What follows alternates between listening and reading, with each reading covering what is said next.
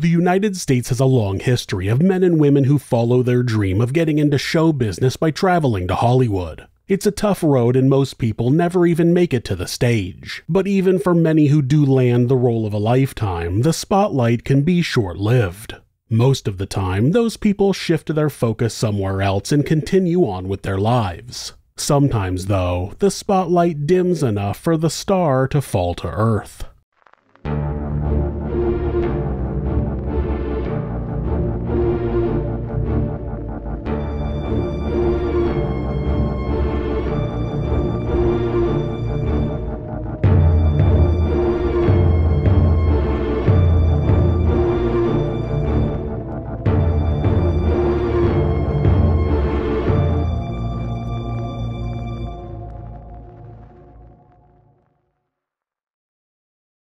In September of 1932, while hiking near the Hollywoodland sign, which is now known as the Hollywood sign, a woman made a discovery. Upon reaching the bottom of the first letter, she spotted a shoe, a jacket, and a purse. Inside the purse there was a handwritten note expressing apologies for not having done this earlier. What exactly did the note mean by this? The answer became clear when the lifeless body of 24-year-old Peg Entwistle was found further down the hill.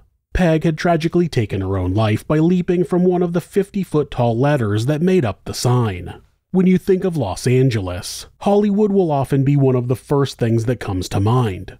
Hollywood is renowned for its glitz and glamour, attracting uprising stars in pursuit of their performance breakthroughs. Among them was Peg Entwistle, whose journey began in 1908 in Wales. Born as Millicent Lillian Entwistle to British acting parents, it came as no surprise when she eventually chose to pursue acting as her career choice. Peg spent her early years in London but immigrated to the United States with her father after her mother's passing.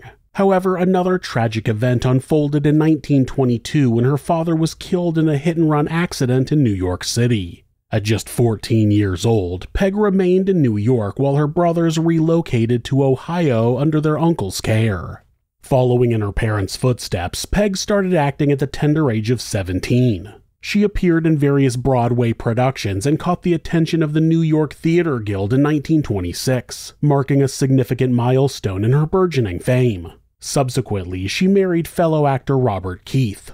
Unfortunately, their marriage soon crumbled, with Peg citing his cruelty and the fact that he had concealed his previous marriage and child as a reason for their separation.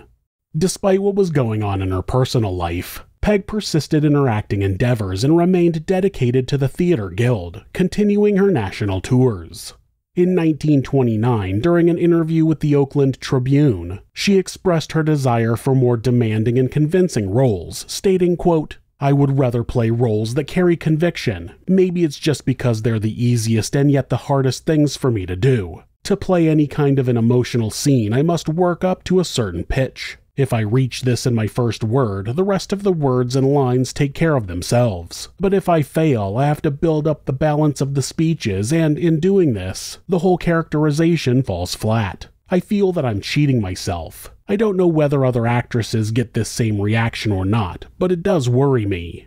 Months later, in May of 1932, Peg found herself in Los Angeles. She appeared in The Mad Hopes alongside Billy Burke and subsequently secured her first film role. It seemed like her big break onto Hollywood's A-list may have been right around the corner. Regrettably, 13 Women became Peg's sole credited film appearance, failing both commercially and critically.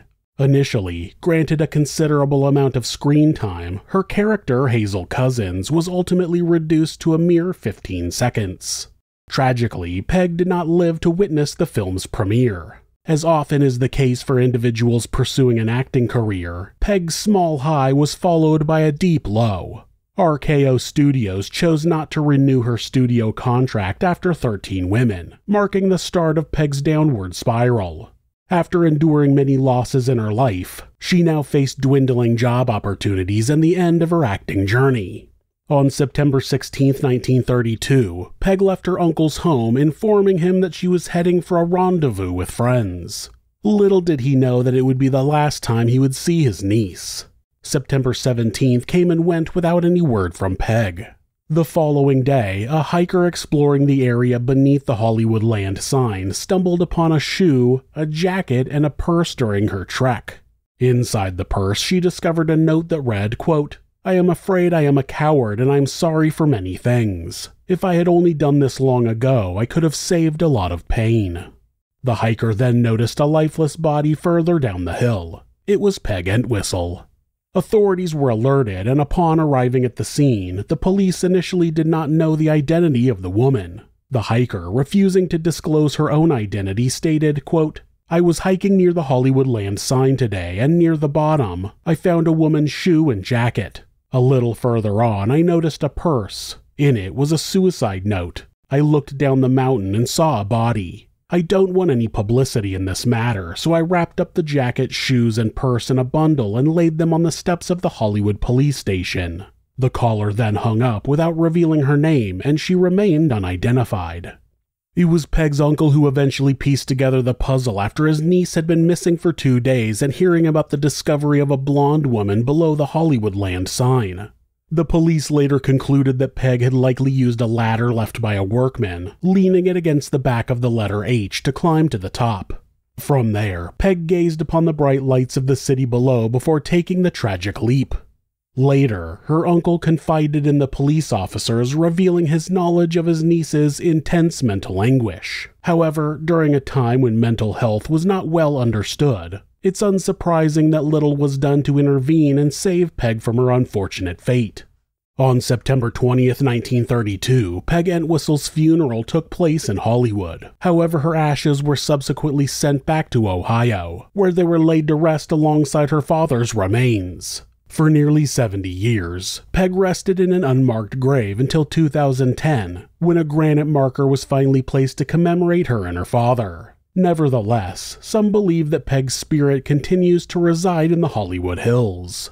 The rumors of the ghost of the Hollywood sign first emerged in the 1940s, following a mysterious incident where the letter H toppled over. Throughout the years, numerous individuals have claimed to witness a haunting blonde woman dressed in 1930s attire among the sign's letters. Others have reported catching the strong fragrance of gardenias, which happened to be Peg's favorite perfume.